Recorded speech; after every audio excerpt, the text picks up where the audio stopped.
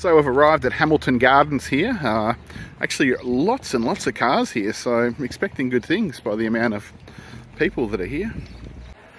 First things first, we've been driving from Auckland. We haven't had anything to eat or any breakfast yet, so we're going to go into the Hamilton Gardens cafe, get a coffee, get something to eat.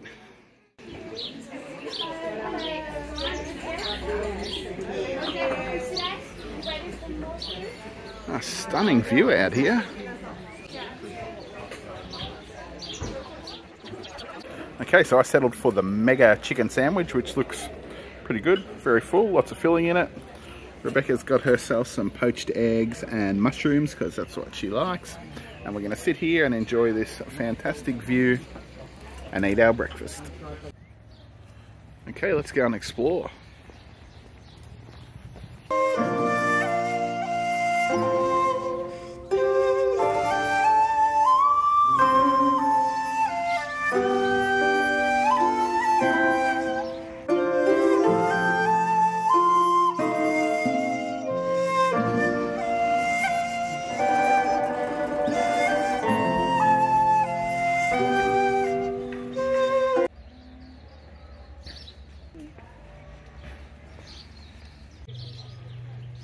The Italian Renaissance Garden.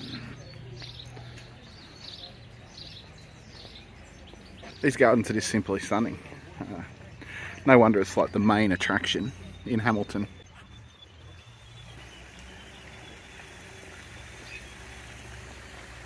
Let's go down and take a bit better look.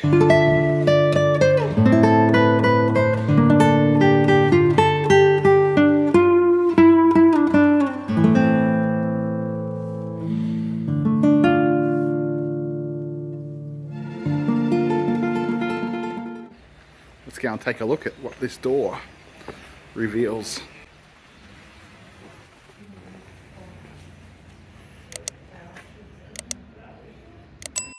Look who I've found. Okay.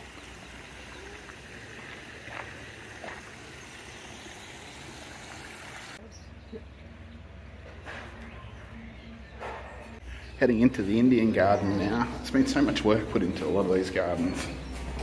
You can absolutely see why there's so many people here.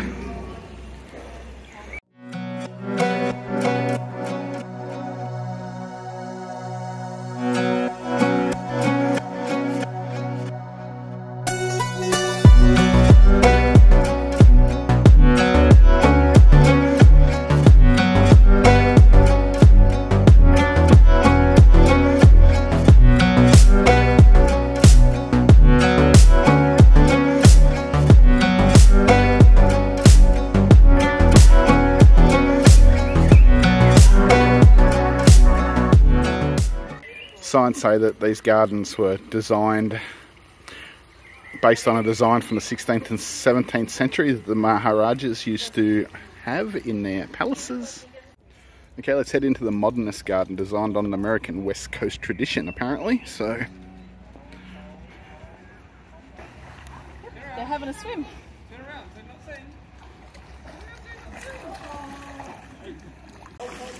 Let's see what is beyond Maryland.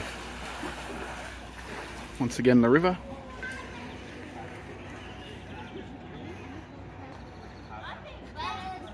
Let's head into the Chinese Scholars Garden.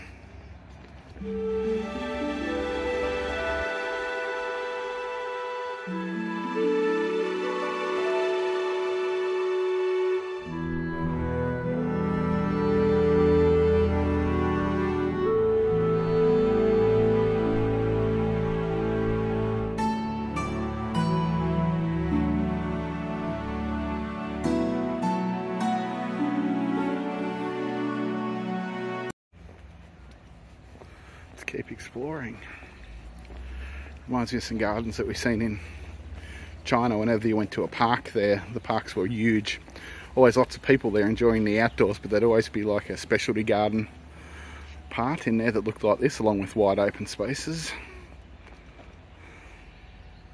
Just saying to Beck, the only thing missing is like a giant panda in this bamboo forest.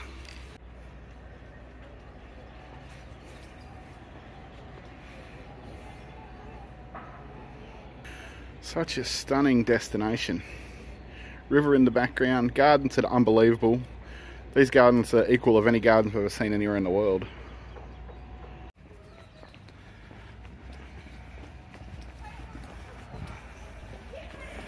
Okay, so there's another section over here. Okay, so it's another section that we've stumbled upon. Not quite sure, there's no sign on there to say what it is, so it might just be a general garden. This should be interesting. Let's go to the ancient Egyptian garden. It's actually nice and cool in here too because it's been warm today.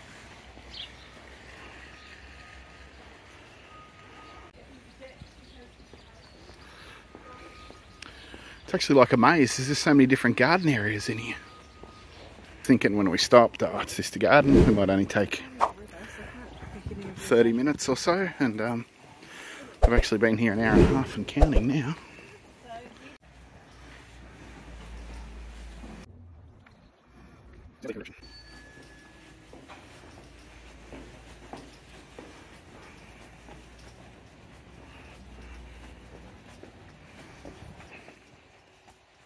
Wow.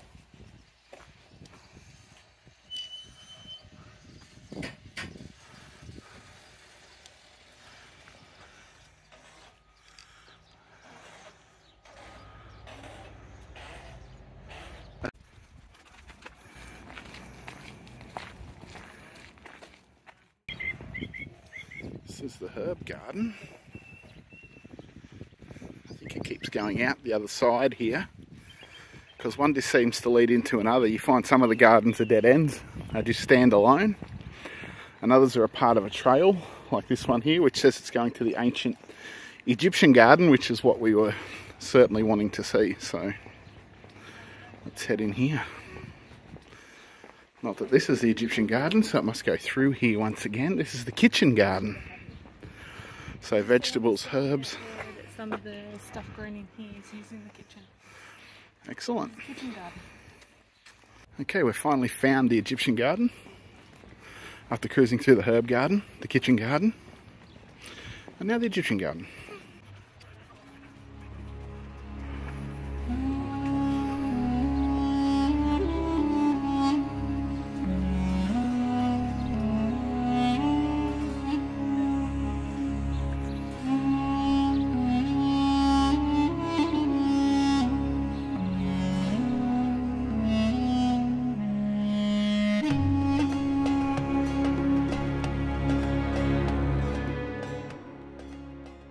Let's check out the medieval garden. Looks like they're preparing for a party, Governor. That was terrible. It was not terrible. It was terrible. My British accent was perfect, Governor. It was terrible. A cup of tea? I'd like a Scotland. Your garden.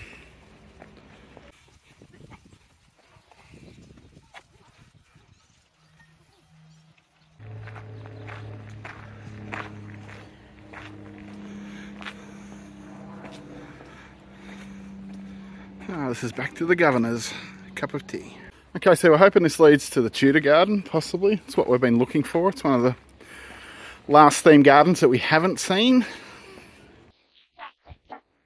What we have realised is that we have a map and we have not used it at all. Probably bad planning in our part. Exit via the tropical garden.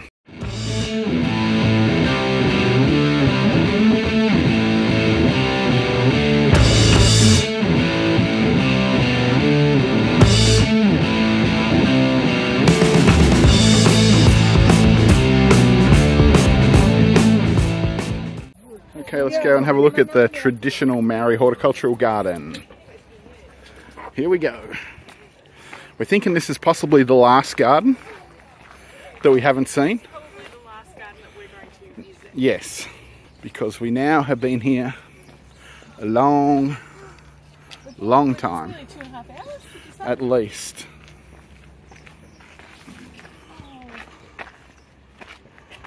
Oh yeah. Very nice.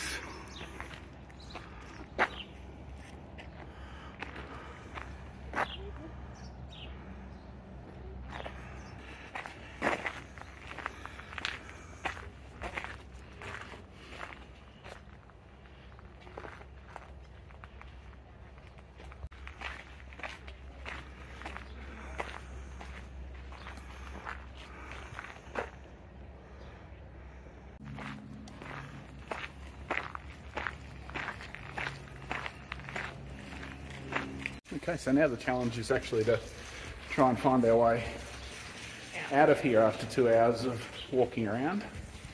So apparently this says exit, so this section over here where you can see the lake, this is the outer gardens and that boardwalk in the distance there. So there's a whole set of different gardens and buildings over there that you can go and look at. Like I just mentioned today, we're not quite going to get there, we've run out of time, but maybe next time we get here we'll definitely come and check them out. For those that don't have a car or can't drive out here, it seems there's a bus stop out here, so the buses from Hamilton must come and pick up out this way, which makes it great for easy access. See, it says bus stop. Okay, let's go and find our car.